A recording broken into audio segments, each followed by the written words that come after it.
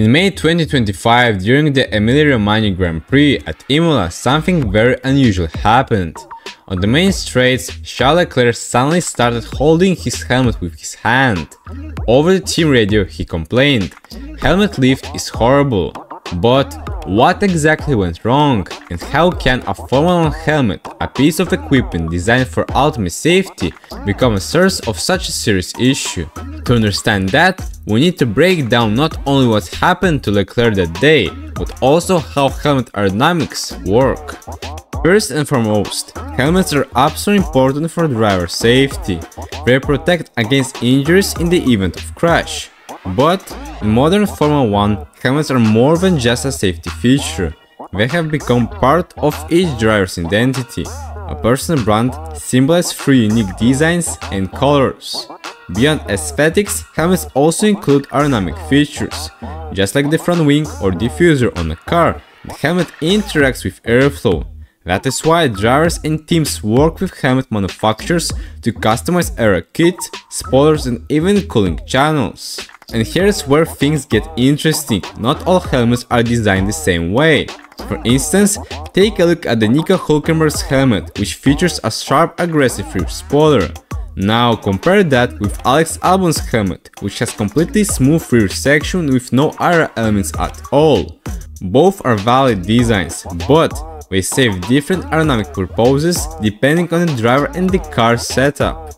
To really understand Leclerc's issue, we need to analyze the key components of modern Formula 1 helmet.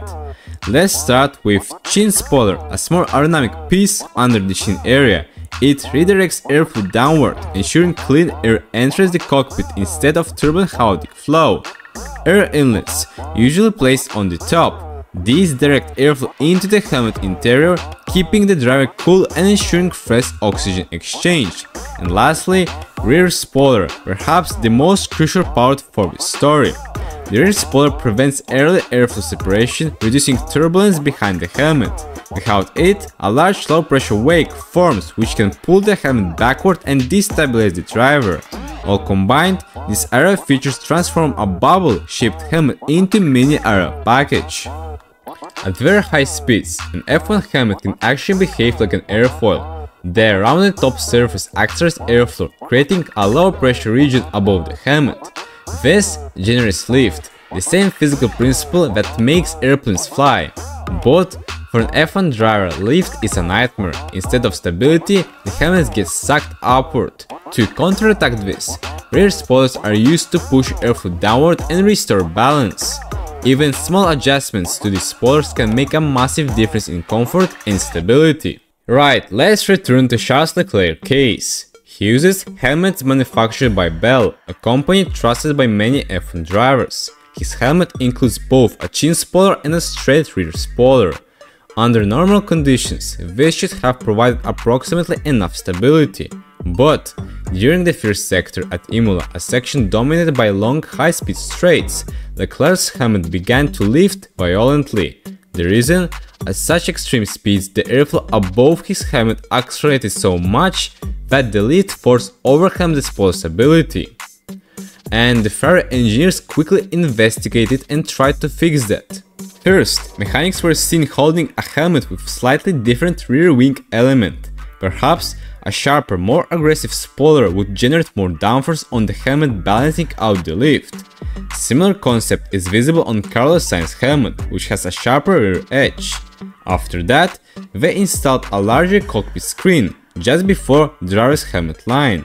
It deflects dirty turbulent air produced by the wings, suspension, halo away from the driver's helmet. At Imola, Leclerc's screen was too small, allowing turbulent air to hit his helmet directly.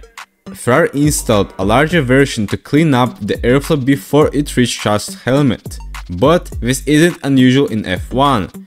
Different drivers on different circuits use front screens. For example, Lando Norris has used one at Spa, and Max Verstappen also used it in Japan.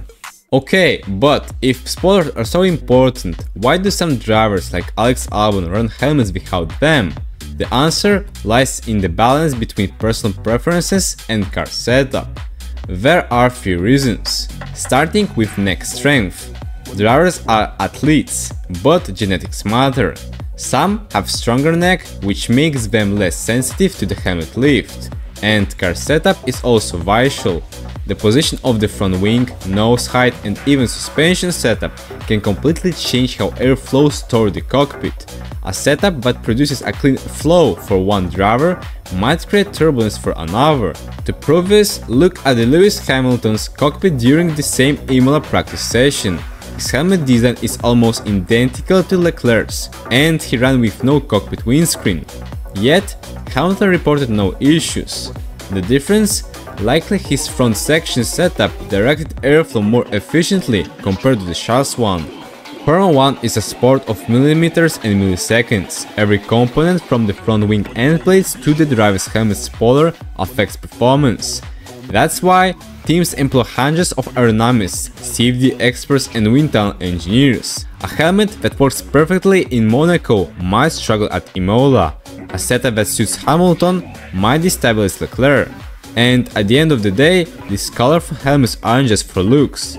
They are aerodynamic tools, safety devices and personal emblems all rolled into one.